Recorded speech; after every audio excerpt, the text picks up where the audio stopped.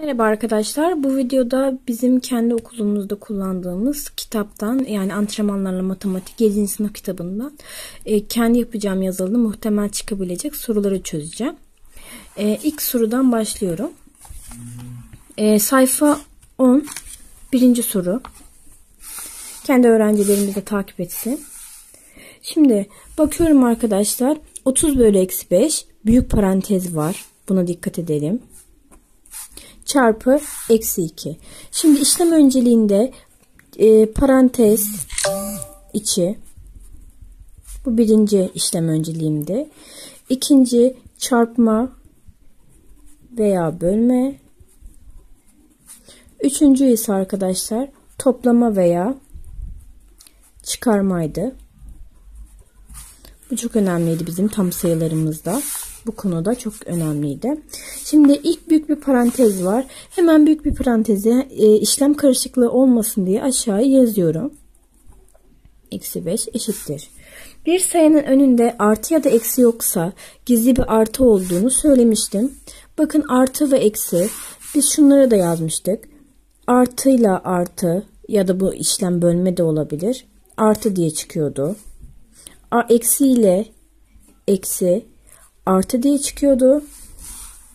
Şuraya devam edeyim. Eksi ile şurada da bölü olsun. Artı eksi diye çıkıyordu.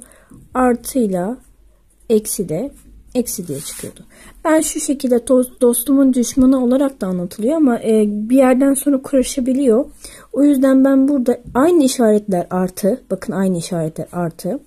Farklı işaretler eksi diye çıkar diyorum arkadaşlar. Şimdi bakıyoruz. Artı ve eksi var. Hemen buradan artı ve eksinin eksi olduğunu görüyoruz arkadaşlar. Eksi. 30'u 5'e böldüğümde 6 çıkıyor. İşlemin bitti mi? Hayır, bitmedi. Şu kırmızı ile çevrelediğim yeri eksi 6 yazıyorum. Bir de ne yazıyorum? Çarpı diyorum. Eksi 2 diyorum. Eksi ile eksi bakıyorum. Artı oluyordu. 6 ile 2'nin çarpımı nedir? 12'dir. Cevap C şıkkı. Güzel bir soruydu. Tabii bunların hepsini çözmüş olmanız gerekiyor. Şimdi bakalım. Yine işlem önceliğim neydi? Parantez içi. Burada büyük bir parantez yok bunun gibi. Çarpma veya bölme. Çarpma var mı? Evet var. Hemen şunu şu şekilde yapıyorum. Burada da çarpma var. Aynı şekilde bölme olsaydı bölmeyi alacaktım. Ama bölme henüz yok. Şimdi 6 yazıyorum. Eksi 5 çarpı eksi 4. Bunu ayrıyetten alta yazmamın sebebi işlem karışıklığı olmasın diye. Eksi ile eksi art çıkacağını biliyorsunuz. 5 ile 4'ü çarptığımda ne çıktı arkadaşlar? 20 elde ettim. Devam ediyorum. Eksi 8 çarpı 3'ü yazıyorum. Bir sayının önünde artı veya eksi yoksa gizli bir artı işareti olduğunu biraz önce de söyledim. Derste de söyledim. Eksi ve artı her zaman bakın şuradaki farklı işaretler eksi çıkardı. 8 ile 3'ü çarptığımda 24 elde ediyorum. Kırmızı ile çizdiğim yeri ben de bulmuştum. Birinci kırmızı ile çizdiğim yeri artı 20 bulmuştum. Artı ikinci kırmızı ile çizdiğim yeri eksi 24 elde etmiştim. Ne yapıyorduk arkadaşlar? Farklı bir kalemle yapayım. Burada toplama ve çıkarma işlemi var. Çarpma bölme yok. Birinciyi aynen yazıyordum. Yani artı 20'yi aynen yazıyordum. Bakın şurada bir gülen yüzüm oluştu. Pek değişik bir gülen yüz ama artı ile eksi bakın ne oluyordu şu yukarıdan? Eksi oluyordu. Eksi 24'ü yazıyordum. Burada yaptığım işlem neydi? Parantezleri kaldırmaktı. İşlemi daha çok basitleştirmekti. Şimdi borç para olarak düşünüyorum. Artı benim cebimdeki parayı temsil ediyor. Eksi arkadaşıma olan borcu temsil ediyor. 20 TL param var. Arkadaşıma 24 TL borcum var. Borcumu ödedim, benim 4 TL borcum kaldı. Cevap neymiş arkadaşlar? B şıkkıymış. Diğer sayfamıza gelelim. Arkadaşlar bu sayfa 17. Şöyle göstereyim. Sayfa 17. Ve ikinci soruyu yapıyorum. Üslü sayılar ile ilgili bir soru. Birinciye bakıyorum arkadaşlar. Üslü sayılar ile ilgili bir soru.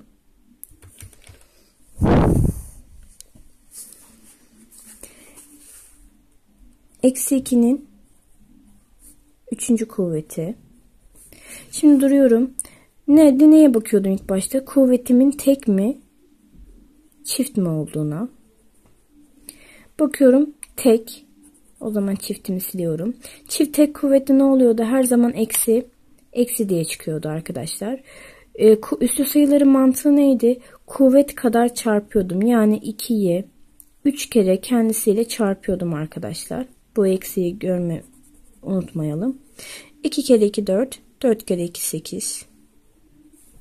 Demek ki birincinin cevabı eksi 8'miş. Sıfırın 2. kuvveti. 0 2 kere kendisiyle çarpıyorum. İsterseniz 1000 kere çarpın. 10.000 kere çarpın. Yine sonucum nedir? 0'dır. Artı 0. Eksi 1'i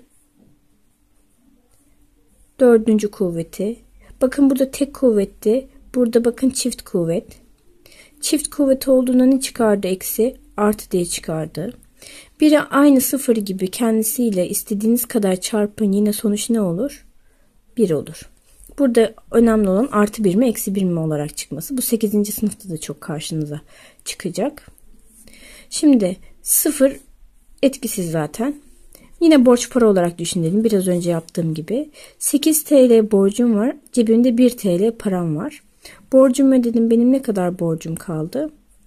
Eksi 7 yani 7 TL borcum kaldı. Bu soruda böyle. Diğerine bakalım hemen.